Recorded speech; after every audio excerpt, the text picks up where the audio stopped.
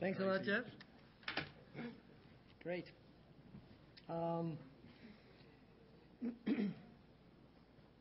So it's a pleasure for me to introduce the next speaker.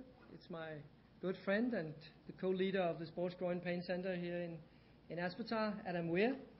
He is originally from Nottingham, just like Robin Hood. Started in Newcastle, went on to the Netherlands where he got married and got a specialty of sports medicine. And now he is here in Aspetar as sports physician and as deputy head of Sports Groin Pain Center, and is one of the main motors behind this whole conference. So, please, Adam.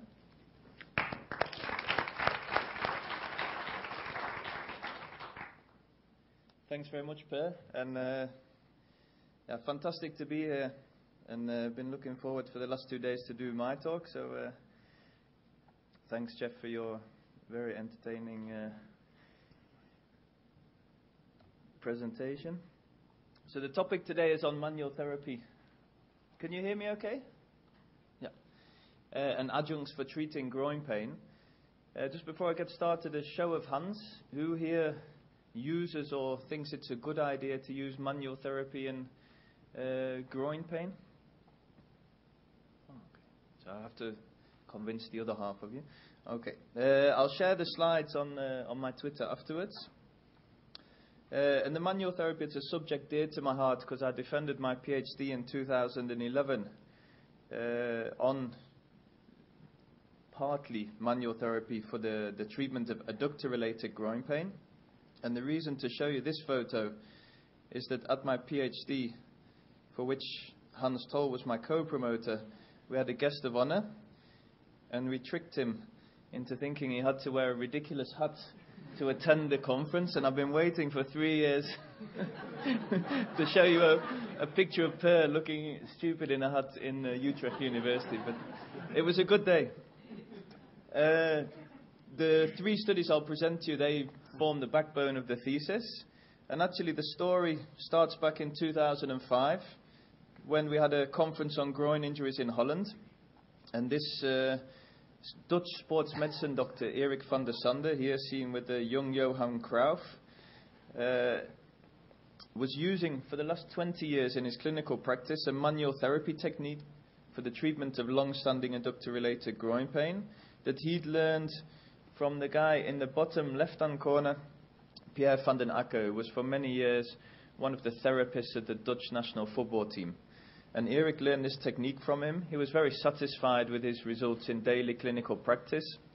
And after he presented on it at the conference, we decided to start and do some research on it. When I'm speaking about adductor-related groin pain, I'm using the same definition as Per. We say it's long-standing when it's been present for more than 2 months. You can palpate the pain at the insertion of the adductors on the pubic bone, and you can recreate this insertional pain by doing resisted aid deduction testing. The study design for this one was simple. 30 patients who'd been treated were approached with a telephone interview after their treatment to see how they were doing. So it's a retrospective case series. This is what the treatment looks like. So they first have 10 minutes of application of warmth to the affected adductors. And then with the fingers of one hand, you grab hold of the adductors, and with the other hand, you take hold of the heel. The patient lies flat, and you bring the leg out to the side. This is his daughter. She's laughing, not screaming. But you actually here will apply the maximum tolerable stretch, and it's incredibly painful, especially if you're injured at that point. So it's not a pleasant treatment to have. After performing the maneuver, you apply some compression on the adductors, and you repeat this 3 to 5 times in one single session. Following this, they perform 2 weeks of daily adductor stretching and iliopsoas stretching and application of warmth. Then they'll build up with 2 weeks of jogging, alternate day jogging. When they can jog for half an hour, they change to 2 weeks of straight line sprinting, followed by 2 weeks of training, change of direction and training with the ball, and after that they'll rejoin the team. The treatment outcomes were positive, but as Robert Jans explained to us, beware the retrospective case series. It's inversely correlated with a good outcome. As was the case here, we had a high level of subjective athlete satisfaction and a high number of athletes who'd returned to sport at or under their previous level.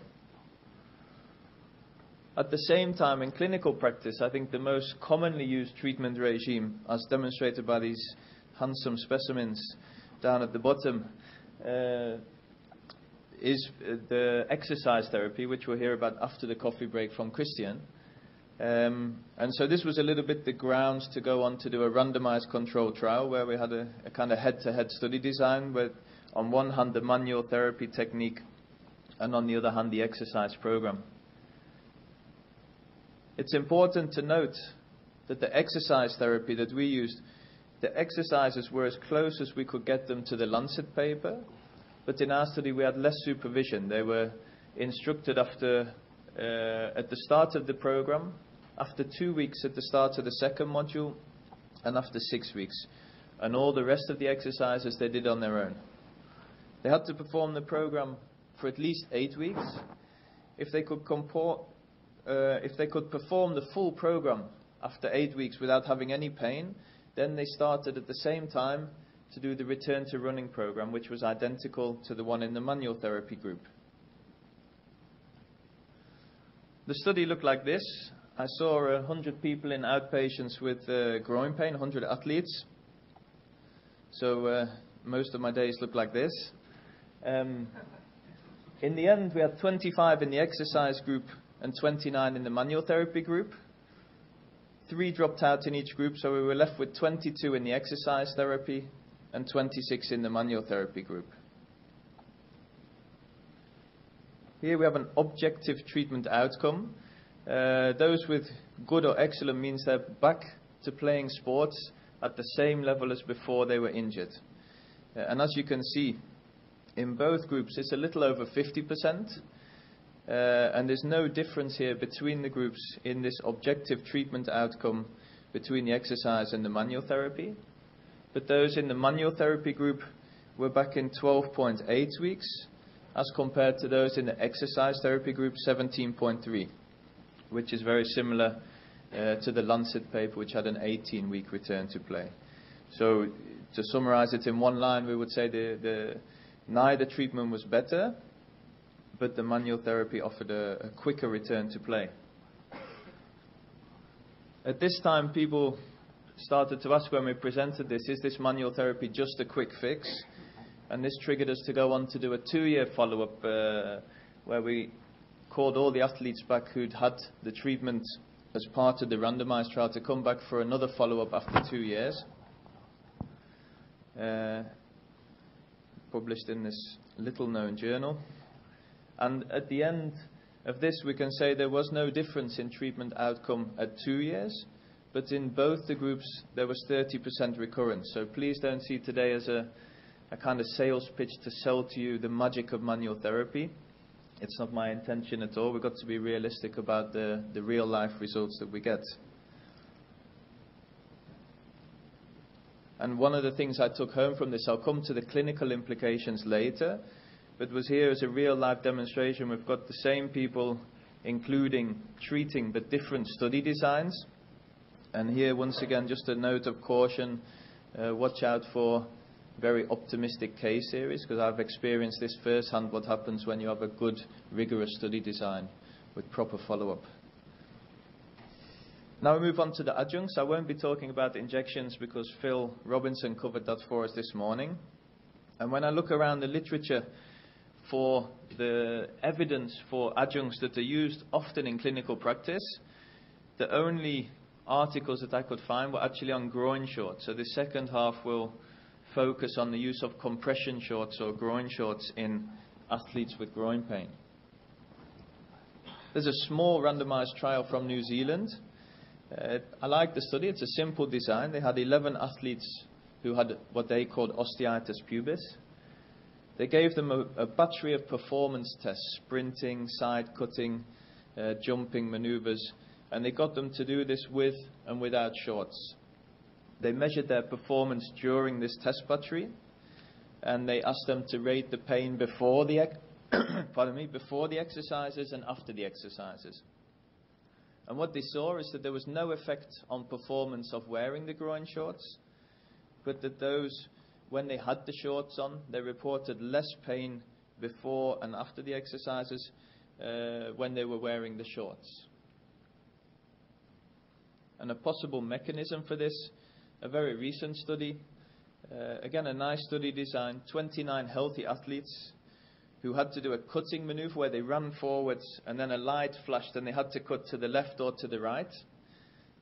While they did this, they had a surface EMG done of their adductor longus, and they did it wearing two kinds of groin shorts. The all black shorts are called non-directional shorts, whereas the directional shorts on the far side, they're kind of a little bit reflecting this crossed anatomy that we've seen spoken about so much today. And what they saw with this was that the athletes, when they wore these directional groin shorts, they had significantly less activity of the adductor longus muscle while performing these maneuvers. So a possible underlying mechanism why athletes with shorts may report less pain. So how do we bring all this together? For clinical practice, I still see the use of exercise therapy for me as being the current gold standard for long-standing adductor-related groin pain. But if we're not getting success with that, I think that the manual therapy is a valid alternative. I get very tempted when I see someone with unilateral pain and you put them in the bent knee fallout and they're way shorter on the symptomatic side.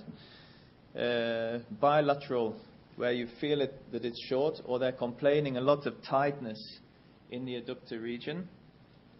And for some amateur athletes who maybe just want to play football once a week, going through the process of the 8 weeks of strength training is actually just too tough for them to get through, whereas a bit of jogging and running is for some of them an acceptable alternative. So they would be the reasons when I would consider using manual therapy in my clinical practice. For the shorts, I think professional athletes who are sometimes forced into a very early return to play, or amateur athletes with residual pain, we can help them with giving them some, I think, physical but also sometimes some mental support by wearing the shorts. And certainly people who've been out for a long while and lost their confidence, the shorts again, physically but also probably psychologically giving you some support, helping them get their confidence back by returning to play. So to summarize, just once again make the point, case series versus randomized control trial. Take the kind of study that you're reading into account when you're going to read the literature on new treatments. Manual therapy, I think, does have a place in the treatment for long-standing adductor-related groin pain in certain cases, as I've highlighted, and that as adjuncts, I've found, both from the evidence but mainly from the clinical practice, that compression shorts can be useful in some cases. So thanks very much for your attention. All right, go on then.